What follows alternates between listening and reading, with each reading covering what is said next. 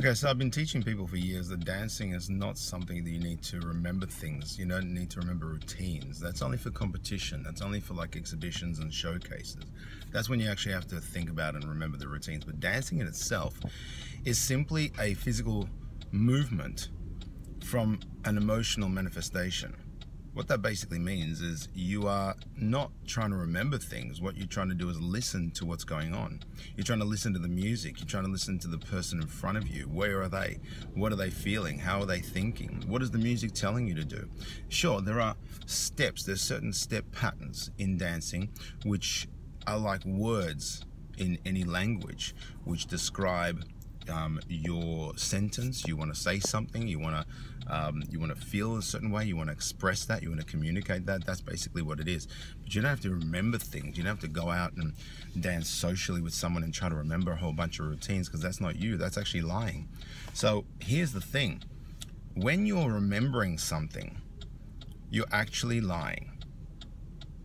If you listen to the music and what you're trying to do, they don't match. If you're remembering a routine, they're not going to match.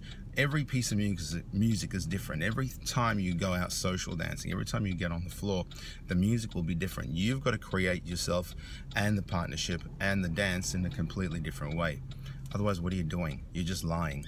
All you're doing is you're saying the same thing in the physical way that you thought about, 5, 6, 7 weeks ago, and you're lying. And you just bring the same stuff again and again and again. When the music plays, it is actually telling you what to do. It's actually telling you the steps. It's giving you the steps. It's telling you, this is what we want you to feel, to show, to generate in your partnership. You're like a conduit. You're like this thing. You're like a bridge between the two worlds. You are literally taking music into your brain, into your heart, into your feelings, thoughts, emotions, values, beliefs, all that sort of stuff that you've gone through your whole life, and you are giving it to your partner.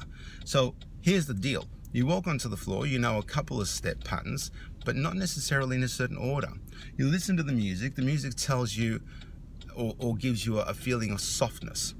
So you do a soft step pattern. The music explodes and gives you something really hard. So you do a hard step pattern. But you don't put those step patterns in an order and just put them whenever you feel like it, even though the music is saying something completely different. Listen to the music. Really listen to the music. If you really want to be an honest dancer, really listen to the music. Listen to your partner. Feel what your partner is going through your hands, through your body. Don't just try to impress them with all these beautiful routines you've got.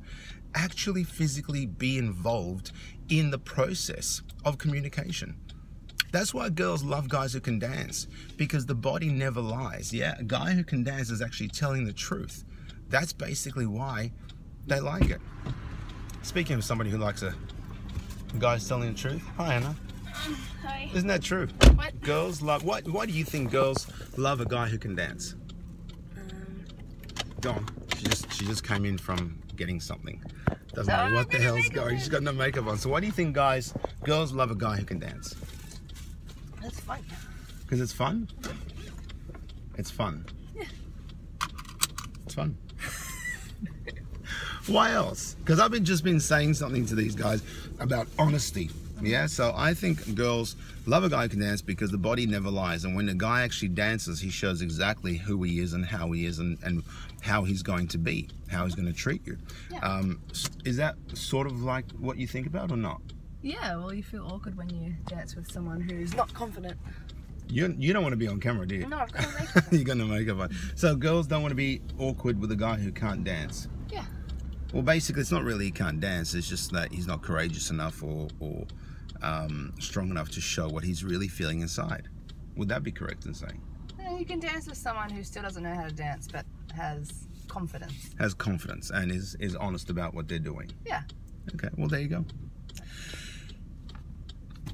Draw your own conclusions, but this is my intention for this video is so that people actually spread it and show people who actually want to dance but are scared of trying to remember routines or have 2 left feet or no rhythm. It's all crap. It's all bullshit.